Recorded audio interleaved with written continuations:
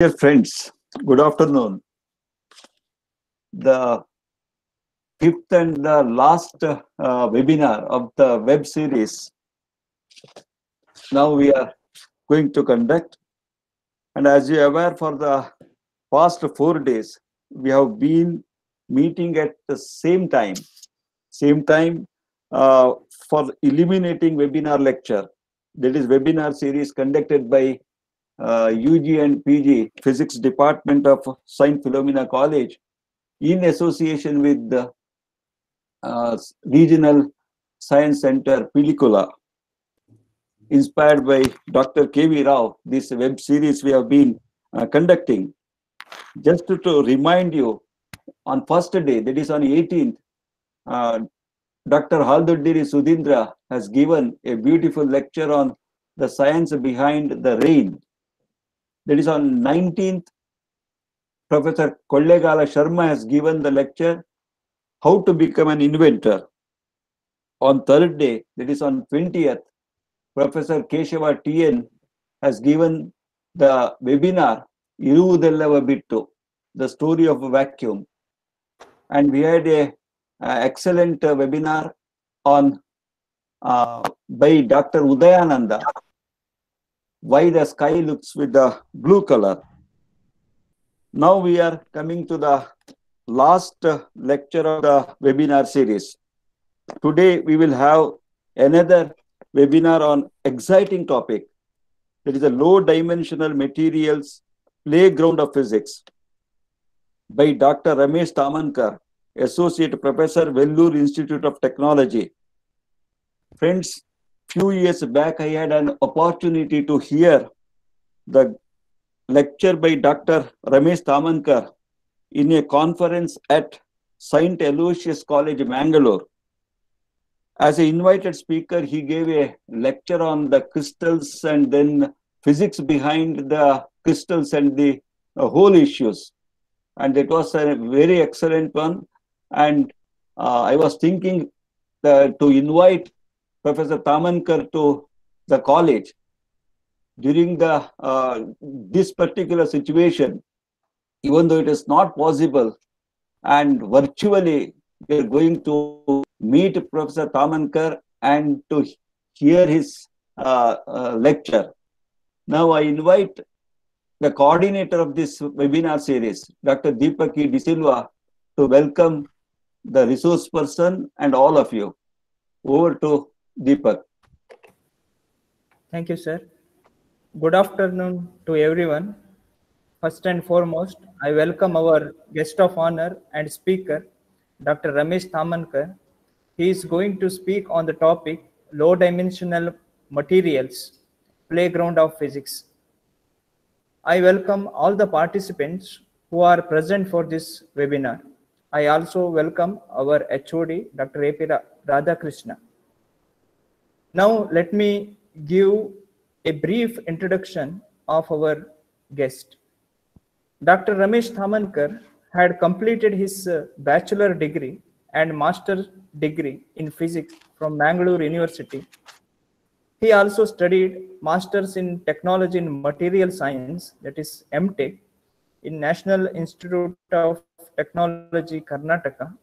He successfully completed 2 major projects in MTech on the topic thin films and alloys. His interest towards research is extraordinary. He joined as a PhD scholar in the Institute of Experimental Physics, Department of Physics, Berlin, Germany, and successfully completed his PhD degree. After his PhD, he got his postdoctoral degrees respectively from University of California and Max Planck Institute, Germany. His work basically on experimental condensed matter physics, which includes research fields such as magnetism, nanotubes, thin films, quantum dots, etc. Apart from research experiences, he has profound teaching experience. Initially, he worked in the Department of Physics, SP College under Mangalore University as a lecturer.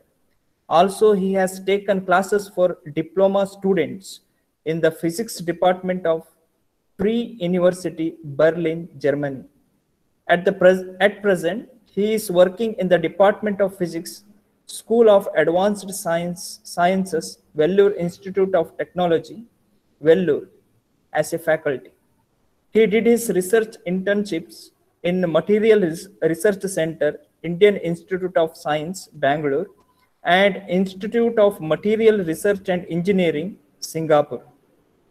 He has published more than 40 research articles in the international journals and wrote 4 chapters for different textbooks. To his credit, he has projects funded by different government agencies. He has given invited talks in almost 30 national and international symposiums. With this brief introduction, once again I welcome Dr. Ramesh Thamankar. Welcome you, sir. I thank you uh, for the given opportunity, and also now I request Dr. APR sir to take over. Thank you. Thank you so much. Dr. Ramesh, over to Yes. you. Now it is Yeah. your time. Okay. So you're able to see the slides, right? Yeah, slides Yeah. we can Okay. see, but not you. Thank you so much, Professor Radhakrishna, for inviting me, and Dr. Deepak also. It was a bit overwhelming that you did this, everything. But I think I feel that I'm a student of physics. No matter how many years of experience, working experience or teaching experience you have, you are still a student of this vast and beautiful subject. And even though, in spite of these pandemic situation, we cannot meet you all physically face to face, but we have this beautiful tool of technology where we can meet, we can speak, we can discuss, and the science still goes on. Okay. So today's topic is basically molded into a form for sort of undergraduate students, and I I will give you a brief overview of a couple of topics which are technologically relevant.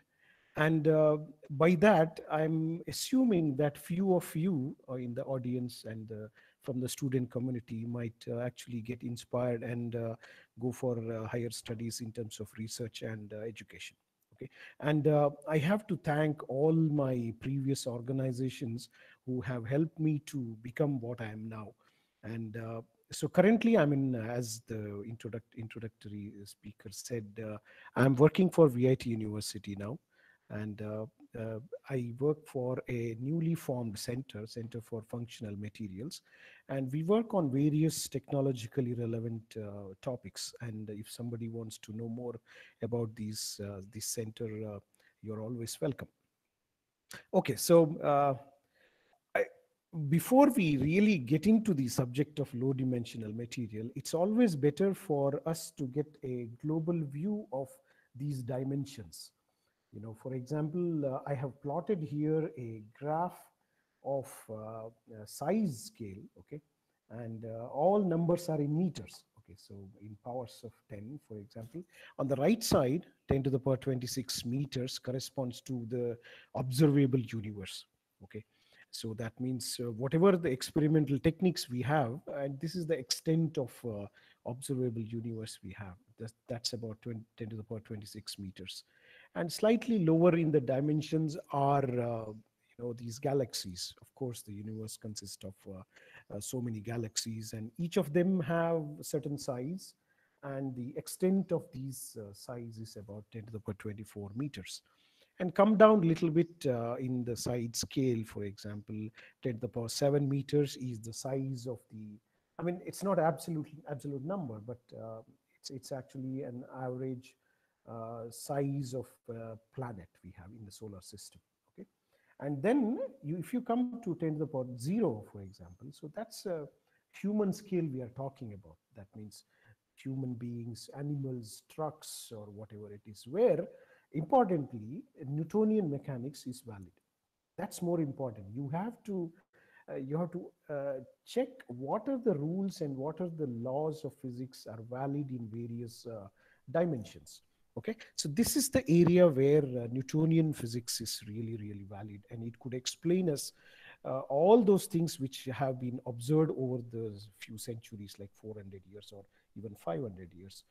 Come to even smaller scale, for example, you go to the bottom and now come to the left side. This is about 10 to the power 10 meters. Okay, this side scale is the side scale of atomic dimension or atomic universe of atoms, for example, I would say. Okay, so you have atoms of hydrogen, you have atoms of some other element. You just check all the periodic table available for us, and these atomic dimensions are in 10 to the power minus 10 meters. And all these things, what we do in terms of technology is in these dimensions. Okay, from let's say 1 meter, 10 to the power 0 is 1 meter, to 10 to the power minus 10, which is the atomic dimension, where you have atoms, you have molecules, so on and so forth. Come slightly smaller in dimension, 10 to the power minus 19 meters. In between, I'm skipping few of the important numbers. For example, the physical dimension of the electron is about 10 to the power 15 meters. Okay, and this dimension here is the space within the nucleus. Okay, so for example, if you have a proton, for example, okay, so then the question might arise, or you can question yourself, what is inside this proton? What is inside this neutron? Okay, and the side scale is extremely small, and there are quarks inside the neutron, quarks inside the proton, and there is also empty space. Just like our earlier speaker day before yesterday, Professor Keshava was telling that majority of the space is empty. Okay, so here also it is empty. Come still down in terms of the size, for example, 10 to the power minus 36. That is the scale in which we can think of right now. That is the scale of Planck. That's called Planck's length scale, 10 to the power minus 36 meters. So when I say dimensions, for example, you have to have this global view of what exactly I'm talking about. Okay, so right now in this lecture, I'm just considering myself within this side scale here. Okay, almost from the bottom to 10 to the power minus 10. Okay, all those things, whatever things are happening inside this side scale, do not follow the Newtonian mechanics. That's extremely important. Okay, uh, I cannot explain the dynamics of an electron using F is equal to ma, for example. Okay, the things are quite different, and these are confusing. These are beautiful. These are questionable. Whatnot. Okay, so please have an open mind and open ears, of course, open mind and open eyes, and let's accept the fact that the world at this level is like this. Okay, you can question why the atoms is empty, why the nucleus is also empty, everything. You know, these are unanswerable questions. Okay, so now why low dimension? Okay, so our day-to-day experience is in 3 dimension, for example. Like we have played cricket for a whole of our life. It's in a 3 dimensional space. We have used a cricket wheel, I mean, a cycle wheel, for example, while we were kids. I don't know that these kids use now, but we were playing with these wheels. You know, these are in 3 dimensions, and the laws governing these wheels are Newtonian laws. Now, what happens in the low dimension materials, or why do we have to learn these low dimensional materials or low dimension in general? This gives me, or this gives us an opportunity to design new materials and design new molecules. Okay, we have already naturally occurring molecules and atoms. So what we could do is we can optimize the process of manufacturing these newer and newer molecules and newer materials with the exotic properties. Okay. Okay. So then, okay, fine. You design a new material, you design new molecule. So what? Okay. Then the application comes into picture. Okay. So you use a new material. For example, the most talked about material since last 2 decades is graphene, for example. Okay. So you can synthesize this graphene and you can make this graphene available for you, and you can fabricate the devices. Okay, you can fabricate the devices for a sensing purpose. You can fabricate the device for a transistor way. You can fabricate in terms of light emitting diodes, or so on and so forth. You can think of all sort of devices using these newly designed and newly synthesized materials. Okay, fine. New materials and new molecules, new devices, of course. And then you can think of these devices for technologically relevant applications. Like, for example, as I said, sensors, for example.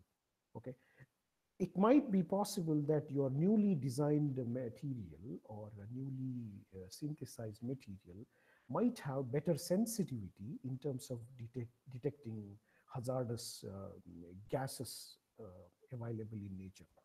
For example, yesterday I heard in the news that near to Shimoga there was a blast. Okay, now you might actually think as a scientist that, oh, if at all I had a newly designed device, newly fabricated device, which had a better sensitivity in terms of the individually components of the material which was blasted out, then I will know what was the reason for the accident. You know, these are all engineering aspects of designing the new materials and designing or fabricating newer devices. And ultimately, for me, it gives an avenue for newer and newer science. You know, science at fundamental level. Let's say you have synthesized a graphene sheet. Said we get an option for developing newer materials and fabricating newer devices and newer performance or better performance, for example, and faster response in terms of sensing. And ultimately, it comes down to what new science you can develop using newer materials.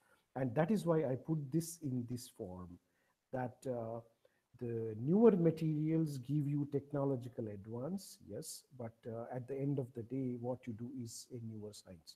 Okay, this is what has been done over the period of last 6 to 7 decades, and ultimately people wanted to understand science in better and better way, or want to understand nature better and better way, and that ended up getting better and better technological advancement.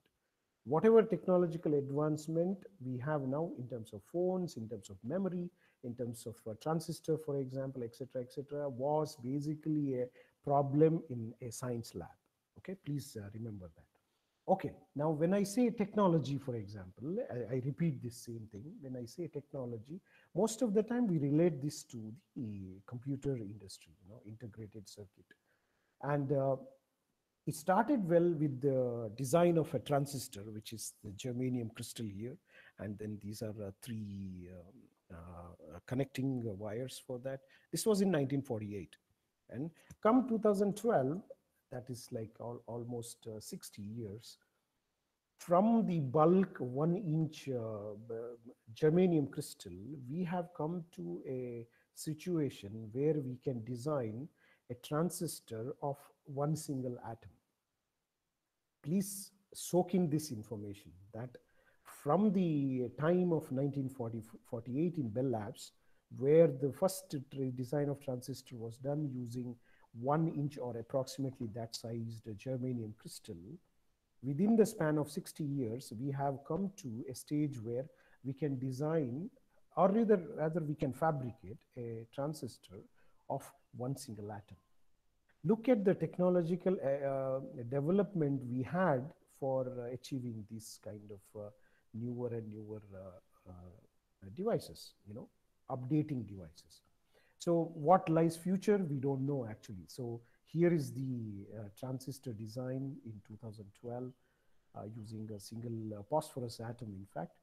And in future, we don't know actually what is the road ahead. Okay, a lot of people are telling about quantum computer, for example, neuromorphic computing, etc., etc. There are a lot of avenues when you are able to design and fabricate devices in this small scale. Okay, if you check the roadmap of these major companies, for example, Intel, What they say is around 2020, they should have devices of about 10 nanometers. Students, please think about this 10 nanometers, okay, 10 to the power minus 9, 10 times 10 to the power minus 9 meters, okay. Size of an atom is, let's say, 1 nanometer or less than 1 nanometer. Let's say 5 angstrom, 0.5 angstrom. So that means in your device, what you actually will have is about 20 atoms. Okay. So this is the scale what we are talking about for the future technology, that your entire device is of the order of 20 to 30 atoms. Okay. So gone are the days when we had a big resistor in our lab and you check the codes of this one, the rings, color code, for example, and you determine the resistance of that. Gone are those days, and we would not find them in any electronic circuitry in the phones, you know. So these are the dimensions I'm going to talk about. And this is another roadmap of another company called TSMC, which is Taiwan semiconducting manufacturing company. And in 2019, for example, they had proposed that their devices would be about this size, 5 to 10 nanometers. Again, I would go back to you to check how many atoms are involved. You know, five in silicon, for example, you have interatomic distance is about 0.25 nanometer. So within 1 nanometer, you have 4 atoms. So 5 nanometer means about 20 atoms. You see the scale of devices we are talking about now or in future. Okay. So if the number of atoms are so small, okay, so these sizes are called in node in device language. And we have been using this 22 nanometer node in our devices. If you open your phone now and see the integrated circuit, and if at all you will be able to see the individual component of this electronic circuitry, the devices would be about 22 to 14 in that scale. But what lies is our future, 5 nanometer node. And you see that the number of atoms which are very, very critical for us is about 14. This is rough number. Please don't take it as in the face value. 14 or let's say 20, for example. Okay. Then how many electrons you are talking about? You are talking about 10 electrons in the whole device. Okay. So obviously my uh, uh, micro level circuitry or micro level circuit diagrams or micro level equations for dynamics of electron will not be valid here, because you're talking about few number of electrons. Okay.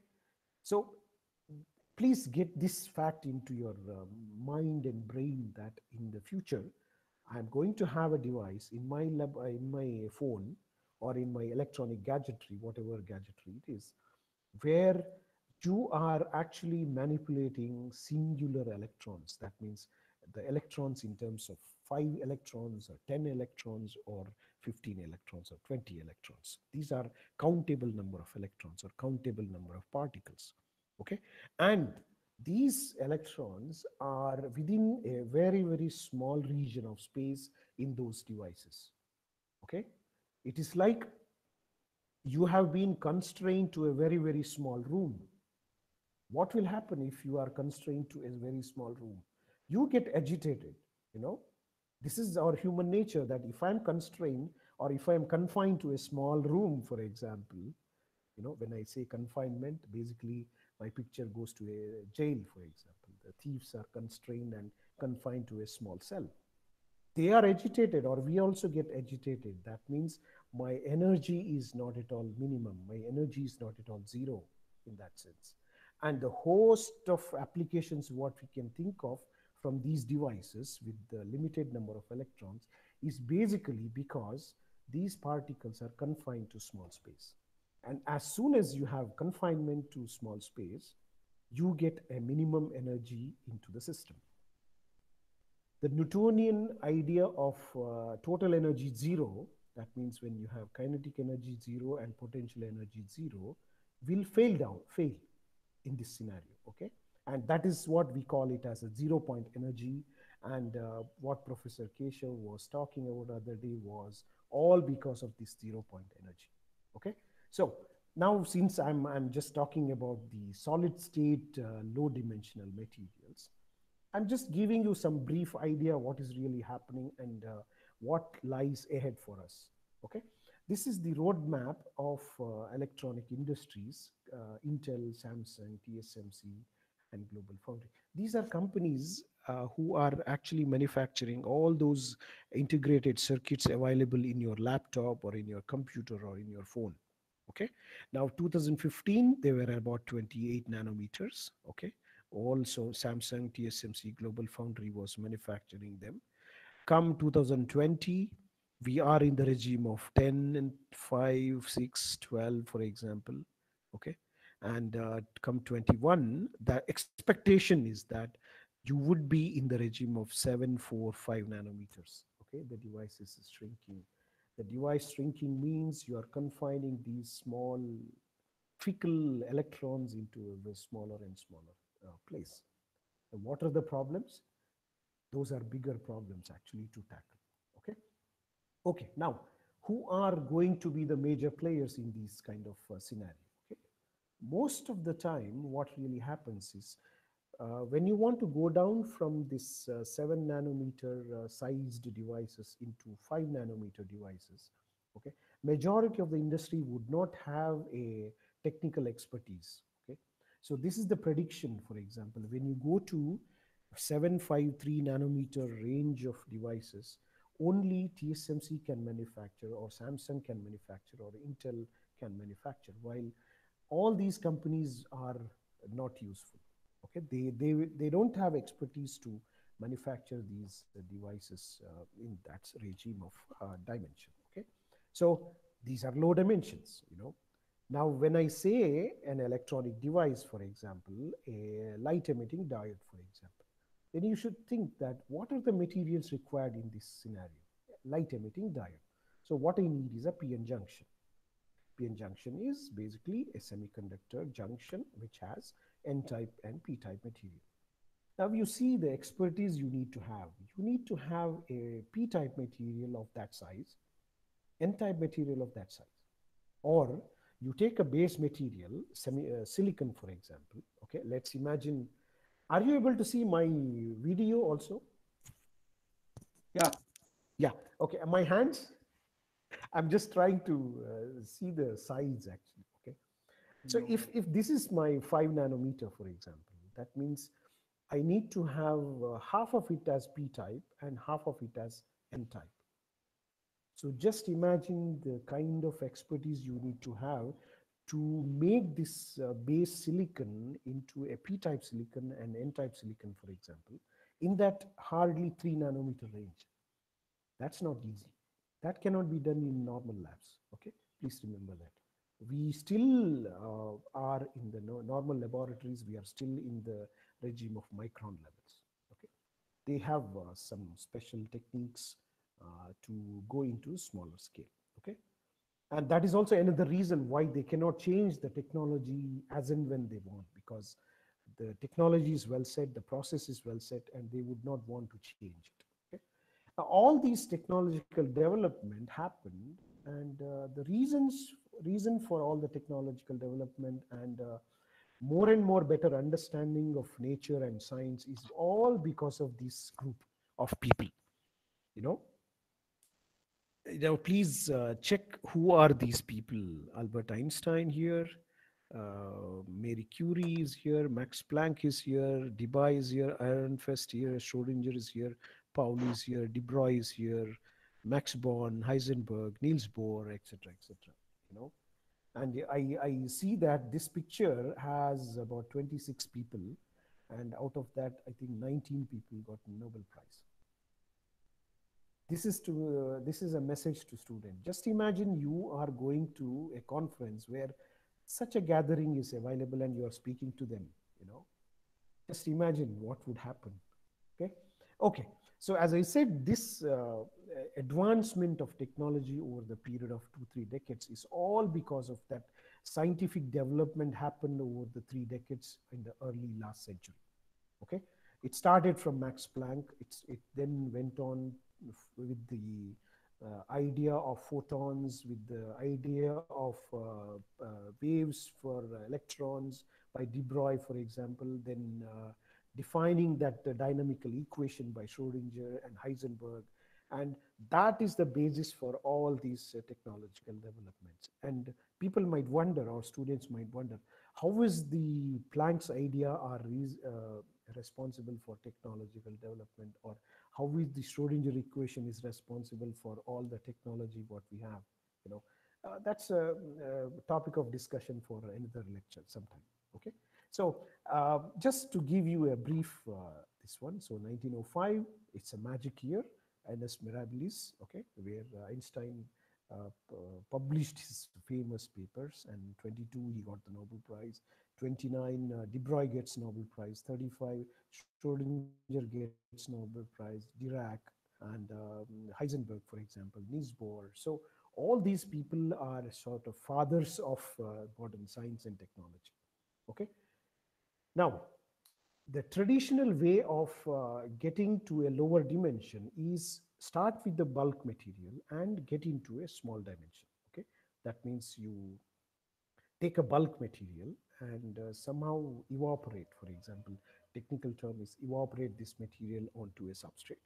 You get a film. You get a lower dimensional film. And that is not new for us. You know, we have seen in day-to-day experience that the woodwork is done by people where they take a bulk chunk of wood and they carve it and get a beautiful phase or a structure or something. This is exactly what we do in a miniaturizing process, that we take a bulk material and we evaporate them in a certain procedure. Okay, and then we design or we fabricate devices in the scale of microns or micro technology, which was the technology of 1980s and 90s, for example. And then come 2000 and later on, we start to talk about nanotechnology, where the number of atoms you are talking about is about 100 atoms, maximum 100 atoms. As I said, you have this beautiful material called graphene. And if you want to design a material or a fabricate a device out of graphene, for example, what you need to do is you need to deposit some electrodes and you need to measure the conductivity and so on and so forth. Okay, but our human body is so extremely designed that we already have the devices of the scale, which we call it as proteins, for example. Okay, so we can take some inspiration from nature. We can take some inspiration from our body structure itself. That means the entities which are building blocks of our human body, and then take or learn from them how do they work actually. Okay? And this is the topic of modern science, which we call it as single molecule science or single atomic level or atom technology. Okay, so hopefully in a decade or so, a undergraduate student in Mangalore University might be learning about little bit about atom technology or little bit about single molecular machines or single molecular logic devices. I'm hopeful. Okay, or even at least in the master scale. Okay, now what is different in the lower dimension is, as I said, what you are actually doing is playing with those electrons in the material. Okay, you don't have access to protons in the normal scenario. You don't have access to neutrons. Only access you have is electrons. So that means when you make these materials in the smaller scale, okay, that means you are confining these electrons available in the system to smaller and smaller space. Okay, for example, if you make a film, that means, as I said, you evaporate this material and make a film, for example, then what you do is you are allowing the electron to go in this direction. That's a free, okay, free direction. That means electron can easily go in that direction, kx, for example. Electron can go in this y direction also, because your film is such that you have a substrate and you deposited material here and you had a film. So that means this electron can go in this direction, electron go in this direction. Okay, absolutely no problem. But there is a problem to go in this direction, in the vertical direction. Okay, and that is what I call it as a one-dimensional confinement. Okay, so when you lower the size of this material from 3 dimension, okay, 3 dimension to 2 dimension, for example, then that means you are confining this electron in that 2 dimensional space, or in general, I can call it as one-dimensional quantization. That means the energy values in that particular direction will change, where you have restricted their motion. But energy levels in these directions are like bulk because it is free. Okay, so electrons can move in this planar region or planar direction. If you make a wire, for example, nanowire, so that means you reduce this dimension here into small dimension. What you effectively are doing is you're confining this electron motion in this direction. You're confining their motion in this direction, but you're allowing it to move in freely in this kx direction. Okay, so that means this electron is able to move only in one direction. In the case of carbon nanotube, for example, in the case of nanowires of various materials, you are allowing the electron to move only in one direction. You're confining them in perpendicular direction, you're confining them in this particular direction. So that they don't like, they don't like this confinement also. So their energies are different in that direction. Okay, so then I call this as a two-dimensional quantization. Okay, this is a sort of a technical term. So okay, from bulk you came to 2 dimension, you came to 1 dimension, for example. Then further you can reduce this size also here. Okay, so then we end up getting a zero-dimensional object. And a zero-dimensional object, we call it as quantum dots or quantum materials, for example. Okay, now as the picture says that you are not allowing these electrons to go either in x direction or y direction or z direction. You are not at all allowing them to go anywhere. So the electrons are completely confined, and they don't like that. Actually, the electrons don't like it. Even just like humans, I don't like to be confined in this small space of my house, for example. This is what happened during the last 7-8 months, for example. We are all confined to our homes, and we hear a lot of complaints now, please start the university and so on and so forth. Nobody likes this confinement. What happens is actually the energy increases. As in when you confine the material or confine the electrons in additional dimensions, for example, the energy increases. Okay, and that is the reason why you get an exotic properties of these materials. For example, gold. Everybody knows gold, and majority of them are even wearing gold. It's fantastic material.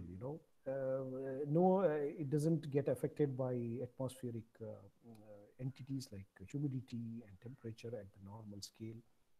Now the question you might ask is, what happens if you reduce the size, in terms of nanowires and nanodots, for example, or quantum dots?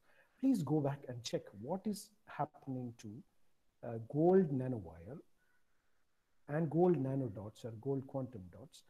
When I say what is happening means, are the properties of these gold quantum dots and gold nanowires same as the bulk what you are wearing, for example, or in the 3 dimension? And you will end up seeing that they are not. The melting point reduces.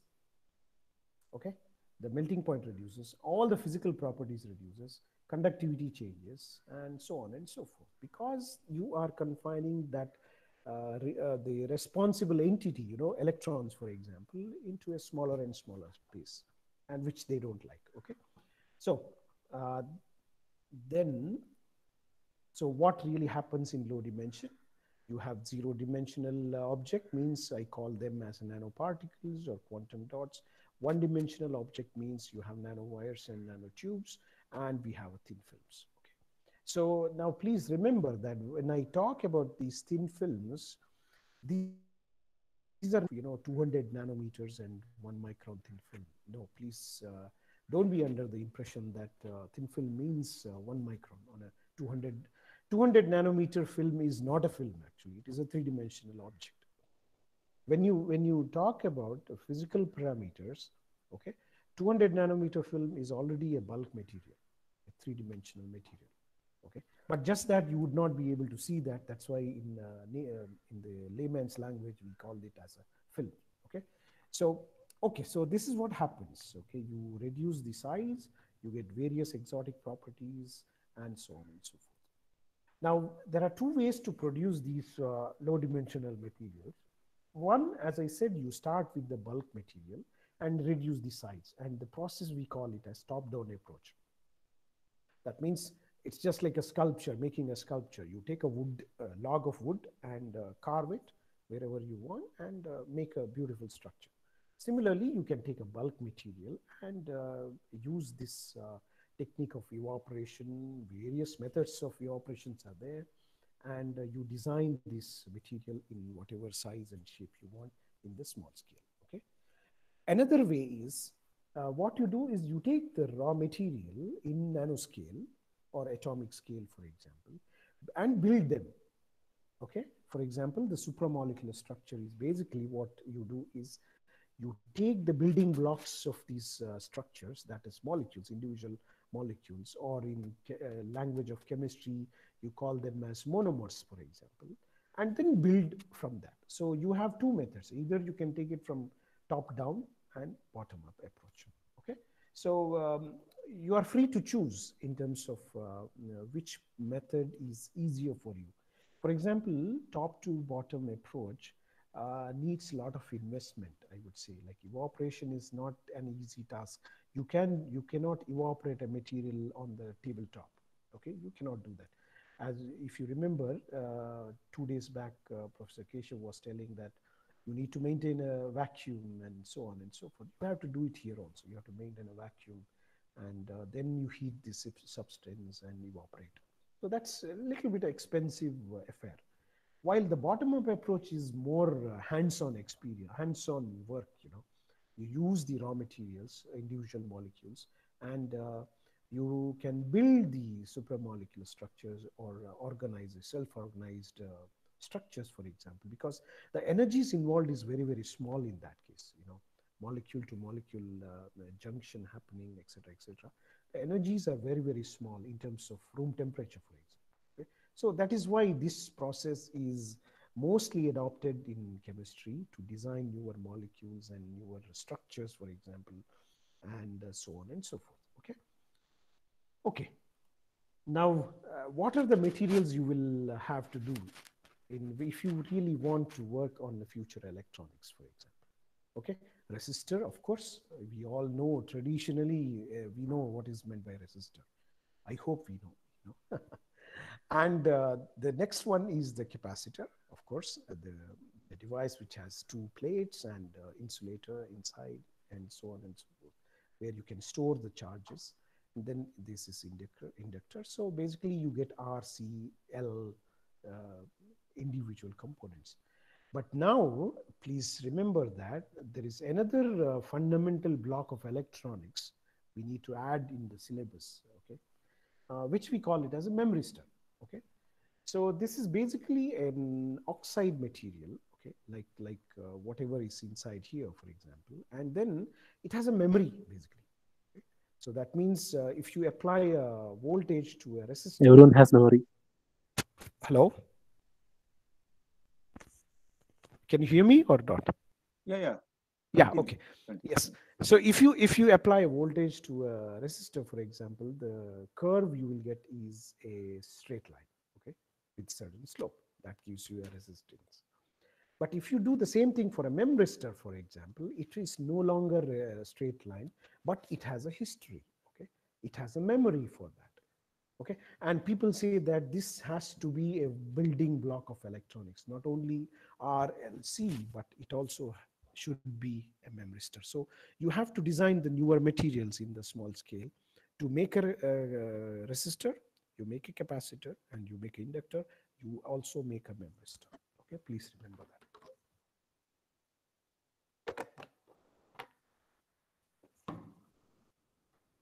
Okay, I'm sorry about that. So some of the relevant materials for industry are, of course, semiconductors. I mean, we all have used them. if you open your phone, for example, there is a silicon wafer, okay, and so all the electronics are defined in on this silicon wafer. So then you have a gallium arsenide, for example, and germanium, for example, and so on and so forth, alloys of all these things and so on. So these are semiconductors. Again, please remember the properties of these semiconducting materials will change as you reduce them to a smaller and smaller scales. No matter what material you consider, whether it's a metallic material, whether it's a semiconducting material, or an insulating material, the properties will change as you reduce the size. Because after all, what you're doing is you are playing with the electron. Whether the electron is in the semiconductor, whether it's electron in the insulator, or electron in the metal. It is electron, you know. Confinement is basically confinement for electron. It doesn't like it. So obviously the properties will change. Okay. So then we have the derivative of silicon, for example, silicon dioxide, oxynitride, for example, silicon nitride, so on and so forth. Most of the integrated circuit, that means most of the transistor fabrication involves these materials. Then, of course, metals you need wires to connect them. The gold, for example, aluminum, copper, tungsten, etc., etc. You want to use it. Okay. And oxides, for example, aluminum oxide, hafnium oxide, cerium oxide. Okay. And then you have these beautiful materials, you know, silicon carbide, gallium nitride, and diamond, for example. You know, I'm sure one section of audience will be excited to see why do you need to use diamond here in the electronic industry. You know? But if time permits, I will let you know why diamond is required in future technology. Okay, and then the low dimensional materials, as I said, graphene is one of the classic example where you have carbon atoms arranged in hexagonal way, extended in 2 dimension. So there is no chance for electron to go in vertical direction, please remember. And that's why all those exotic properties of graphene coming into picture. Okay, the disadvantage of graphene is that it doesn't have an energy gap. It's a zero energy gap material. For all the electronics, what you want to use, the low dimensional material, you need to have an intrinsic electronic gap. That means, for example, silicon. Silicon has an energy gap of 1.1 electron volts.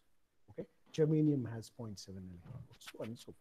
So then only you can use them in electronics, while graphene does not have.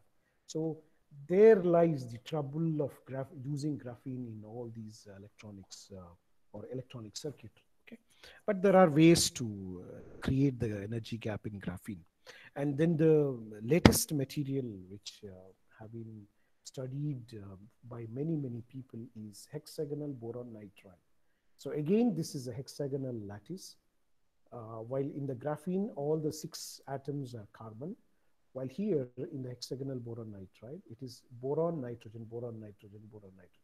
It is absolutely single sheet of material. And again, it is a wide band gap material, beautiful material, and a lot of exotic properties. So there are 2 forms of this hexagonal boron nitride. I mean, boron nitride. One is hexagonal and one is cubic. And then you play with these materials, like you put one on each other, you know, multi-stack, multi-layer stacks, for example, and then they give you some other properties. You know, for example, if you put graphene and MOS2 together, one is semiconductor, one is zero gap material. The effective properties, not like graphene, not like MOS2, it is different. MO3, for example, molybdenum trioxide, it's a large band gap material and very nice. You can grow them in sheets. I'll show you some pictures now in a couple of slides. So these are sort of materials we require in industry. Here is one experiment I did. These triangles are gold triangles, okay? Gold triangles deposited on MOS2. Again, these are sheets of material, molybdenum disulfide, MOS2 sheet, okay? And then I deposited gold. Now look how beautiful these islands are. Now, why do you want to grow gold on MOS2? You know, that's again a bigger question. But basically, there was a plan of using these gold islands to connect the molecule and determine its electronic structure and everything. Now, please remember, this is called scale bar here. Okay, people who don't know the electron microscopy imaging, this is a scale bar. That means this length is 100 nanometers. Now, so then you can imagine what is the size of these small islands here. Okay, and I found that these are single crystalline gold islands. Okay, absolutely sitting on the MOS2. And why single crystalline needed? Because the single crystals have lesser and lesser defects. Okay, less defects means better for electronic properties. Okay, and here is one more material. As I said, this molybdenum trioxide, for example, these form in terms of sheets, transparent sheets, because its energy gap is very, very large. So obviously the material becomes transparent, and they have exotic properties. I can use it in transistor, I can use it in multi-layer structures, and so on and so forth. And another material, as I mentioned, in silicon carbide, for example, again, a large band gap material, and you can grow them in low dimension, and you can study them from the pure scientific or pure science point of view. You can study, and you can also study from the point of view of applications. Okay, and similarly, the hexagonal boron nitride, I have told you. So you have various methods of preparing these materials in low dimensions. And again, if somebody is interested, please note down these numbers and Google it, and you will get this paper and images.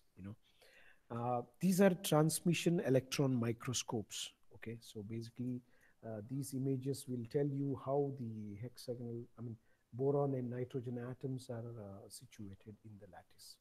Okay. Okay, now, bigger question is, can I do it in the tabletop? You do these things in a small tabletop, because you please imagine that you have a single sheet of graphene.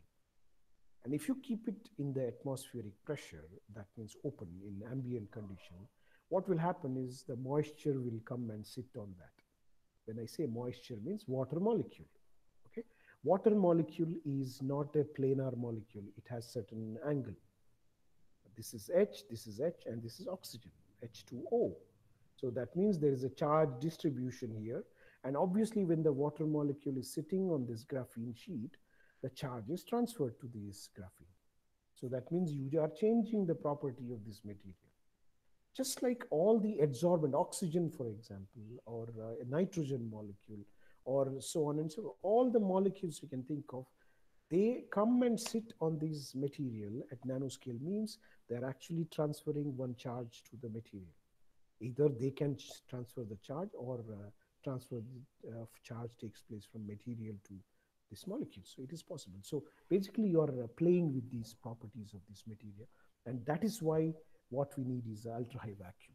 Okay, so these are the sort of chambers for ultra-high vacuum systems, and here are the pumps at the bottom, and there are a lot of technical details involved. But yeah, so if you really want to work on this nanoscale and atomic scale, where you are playing with the few number of electrons, then obviously you need to have a better instruments.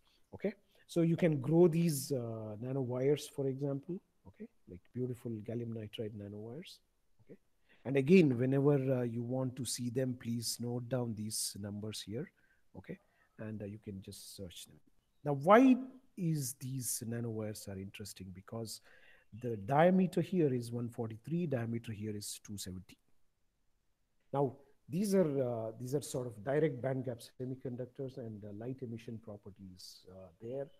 And you can see that the color emitted by these objects, or these nanowires, depends on what diameter it has. So that means you can have a light color, that means wavelength, emitted by these material, depending on what is the diameter of these nanowires. Good evening, sir. Yes. Hello? Hello, can you hear me? Yeah, continue. Yes, yes. Okay. So that's why the one-dimensional wires are exciting. So these are nanowires, as I said. The diameter is about 150 nanometers. So that means the electrons are confined to, or allowed to move only in one direction, confined in this direction and this direction. So please go back to the same slide. Okay. Then there are some of the beautiful quantum dots you can prepare, and these are colors emitted by carbon quantum dots. Now, how do they emit? Basically, what you do is you prepare these quantum dots, carbon quantum dots, and expose them to UV light. Please remember, UV light has a smaller wavelength compared to optical region. Smaller wavelength means larger energy. Okay, so when you shine light on these carbon dots, what happens is you are pumping energy into the system. So that means the electrons within that quantum dot will get excited to higher energy level, and when they de-excite, they give out these optical light. Okay, so depending on the size of the quantum dots, for example, you have these various colors available for you. Again, it's not one day job. Please remember, all the students, please remember, this is not one day job. This is like a continuous process. You need to optimize these quantum dots, size of the quantum dot, and cleanliness of these quantum dots. It's not one day job. Please remember. Here I want to bring my friend, good friend of mine, Professor. He's in Australia. uh, we were colleagues, and he's one of the fantastic guy who can do this wonderful work. His name is Prashant Sonar.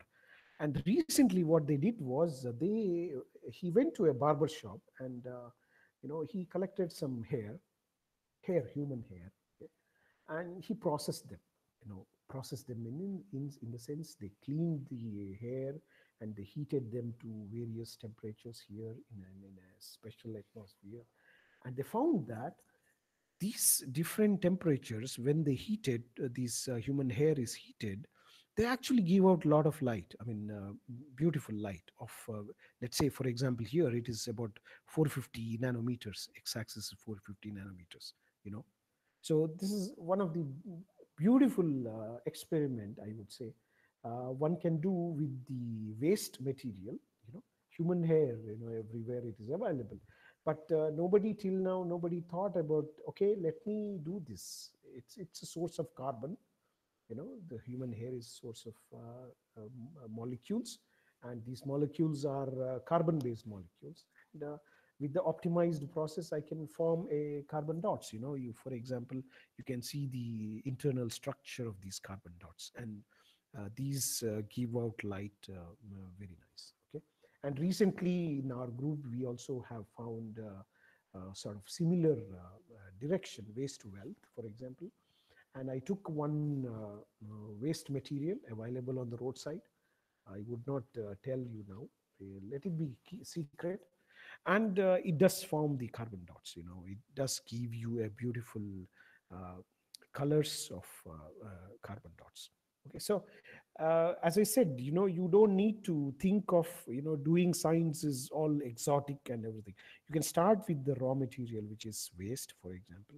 Okay, available in nature, available in day-to-day life, and you can think of some good process to optimize the process and get these quantum dots. Now, don't stop at making these quantum dots. Now you use these quantum dots and design some devices.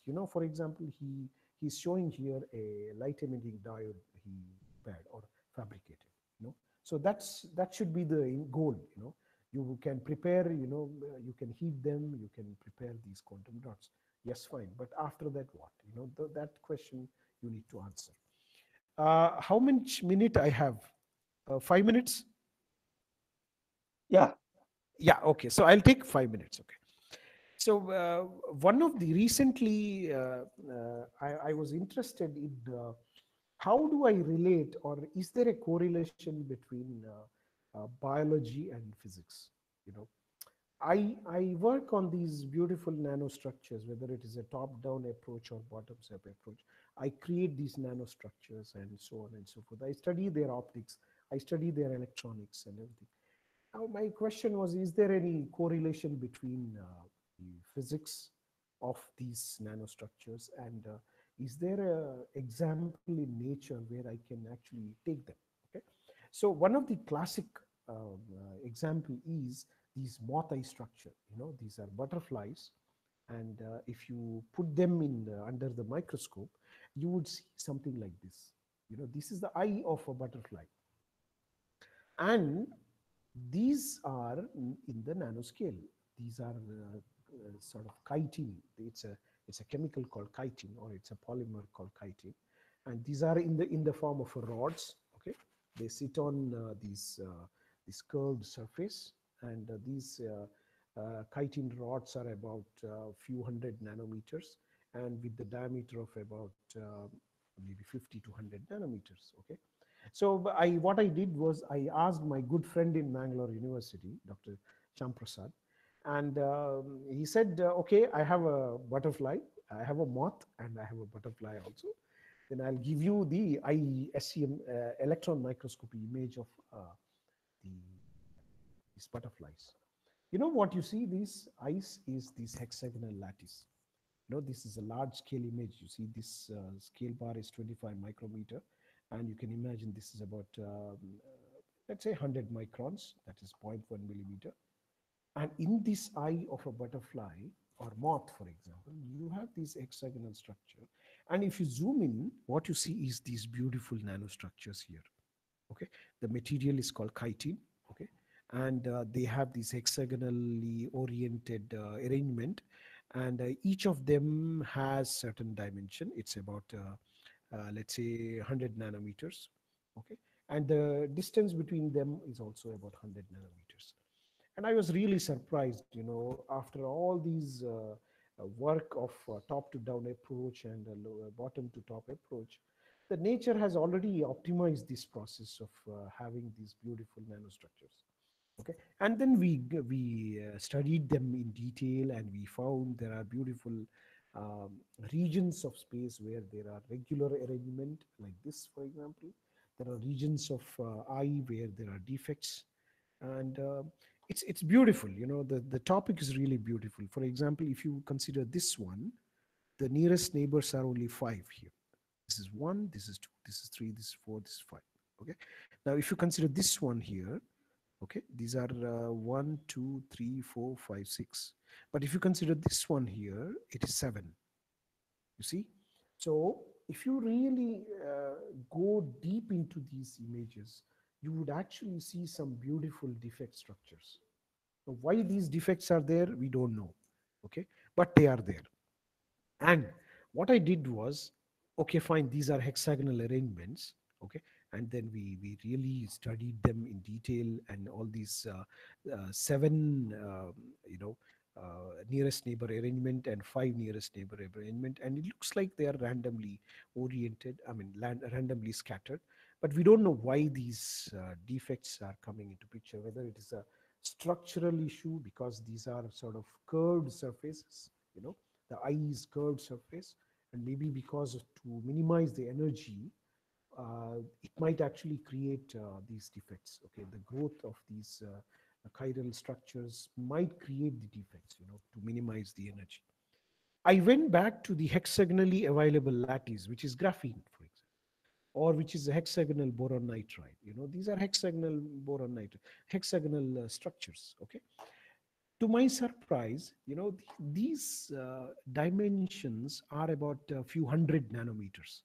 The 7.5 defect is about 100 nanometers or 200 nanometers. And then I went to this graphene and hexagonal boron nitride. Now, please remember, the hexagonal arrangement is in atomic dimension here. And to my surprise, the 7.5 defect is also there in graphene. For example, this is 1, 2, 3, 4, 5, 6, 7 carbon atoms, and then this is 1, 2, 3, 4, 5 carbon atoms. So that same 7 and 5 arrangement is also there in macroscopically. When I say macroscopic, means in terms of hundreds of nanometer, but the same kind of organization, okay, even though it is a defect, I say it is an organization available in atomic scale also, so there has to be some very, very nice and very good reason for nature to exist in this particular way. Okay, we are continuing this research on this direction, and hopefully we will get some nice results in future. So since my time is up, I will have to stop. So ultimately, people want to go for the devices or lower dimensional materials, lower dimensional devices, for example, in such a way that they can get benefit out of it. And so I will conclude here. And there are beautiful topics to discuss in biology, which are properly physics based, purely physics based. And I will stop here, and just one message, and there is plenty of room at the bottom. Okay, thank you so much. Thank you, Dr. Ramesh. It is extremely difficult to complete all the details of the nanomaterial in a given short span of 1 hour. Thank you for the fine presentation. Now it is a time for the discussion. If you host me for 1 week, I will come and I will discuss. Certainly. Now it is a time for the discussion. The participants can ask their question in the chat box, and also they can unmute and they can make the direct discussion with Dr. Ramesh. Ramesh, there is a question by Anaga Radhakrishnan. Good. There are luminous materials in some plants and creatures like jellyfishes. Can we use it in nanomaterials? Yes, that's a very good question. We have been seeing these luminous material in biology, plant material, and even the creatures. For example, I think in our area, like Puttur and the South Canada, we had these bees which would give out light.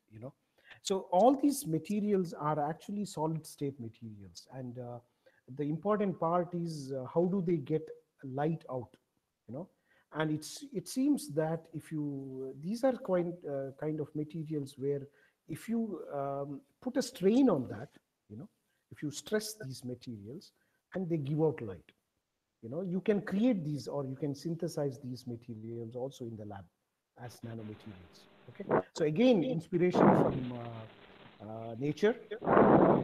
You stress these materials and you can light out. It is possible. Yes. Ramesh, this spider web, I think it is extremely strong. Any studies has been done regarding the strength of the spider web in nanoscale? Yes, recently I was listening to one faculty from IIT. I forget the name, and he has been working on this since a couple of years now. So yes, it is there. I mean, you can design the newer materials in terms of let's say polymers, and in terms of newer materials to get the similar strength. For example, the carbon nanotubes are one of the kind of material where the atom to atom bonding is very, very strong. It's a covalent bond, but if you come to a graphene sheets, the intergraphene interaction is more of van der Waals forces, which are very, very weak, but the bonding between the atoms within the sheet is extremely, extremely strong. And that is why people say that this is the hardest material or strongest material ever produced. Yes, of course, people are studying them. Yes, definitely.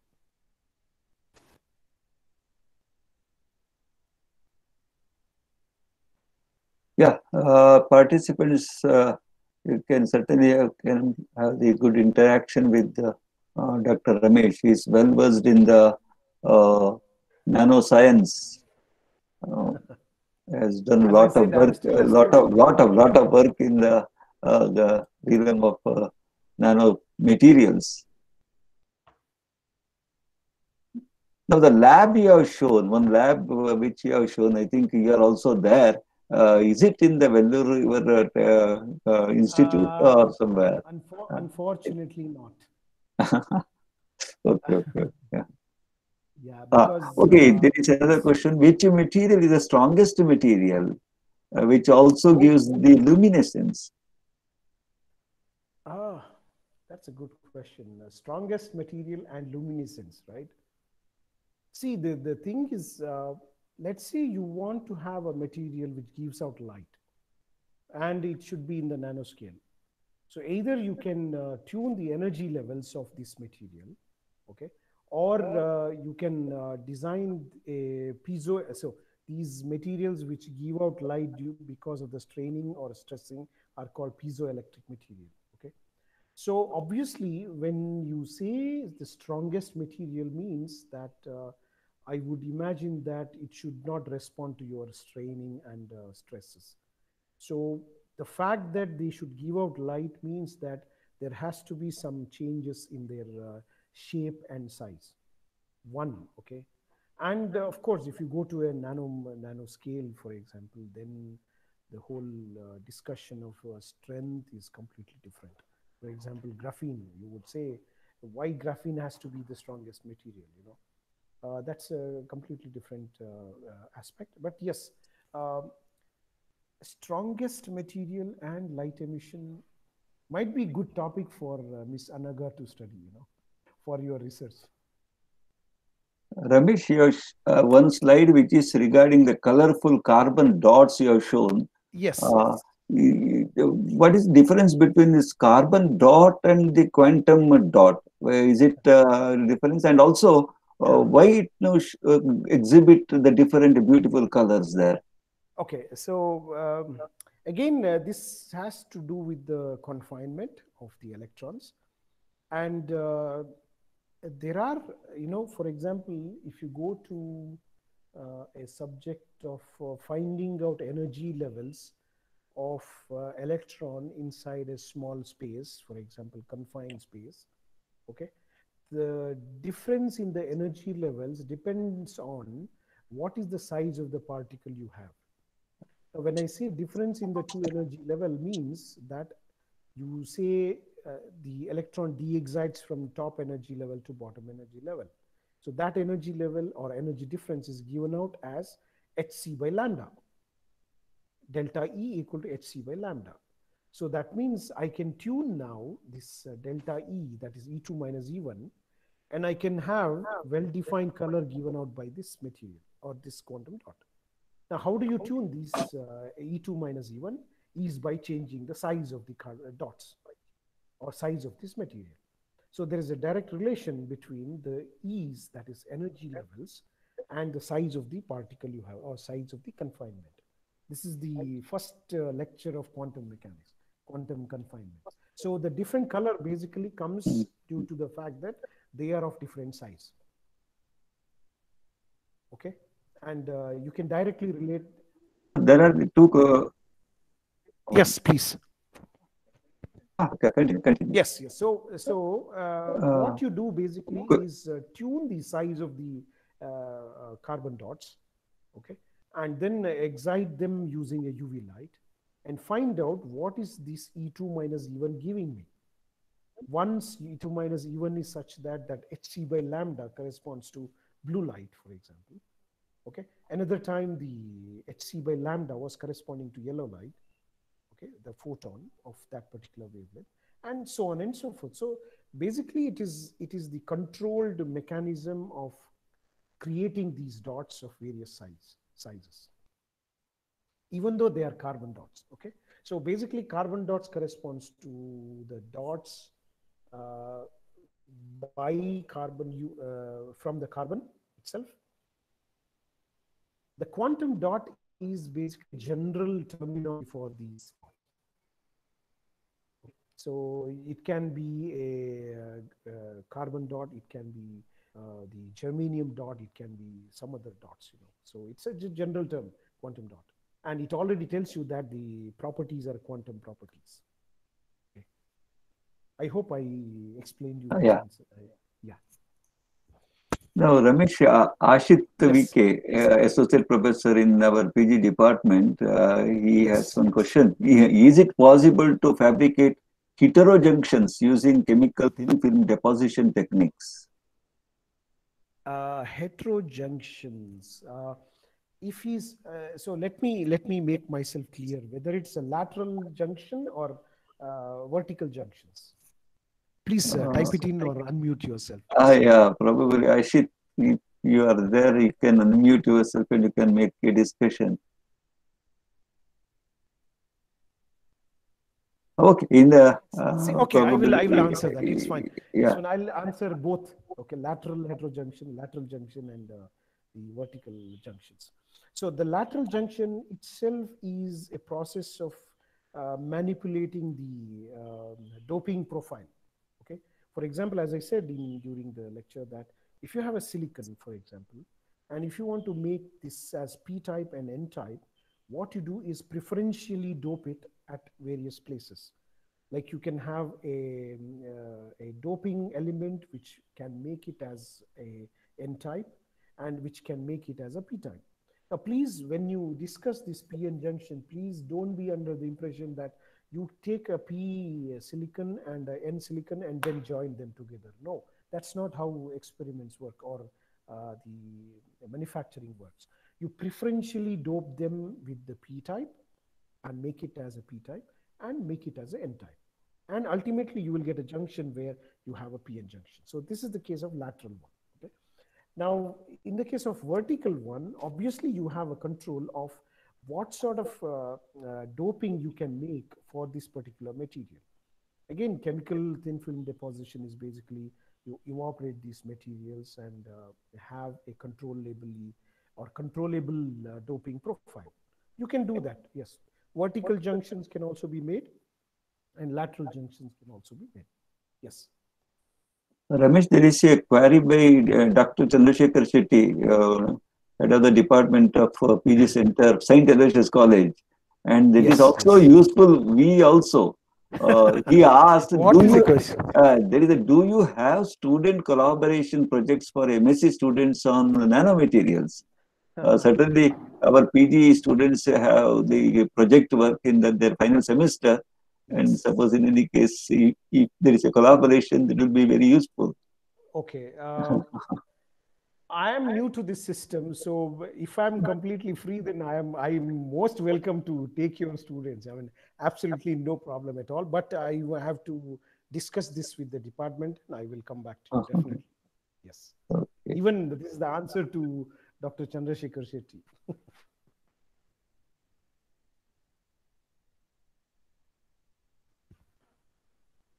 Okay, if there are the no questions or the discussion, probably we can wind up,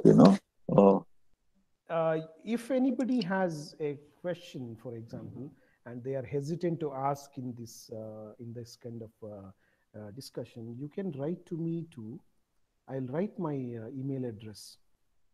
Yeah, it is better. Normally, students are a bit reluctant to ask questions.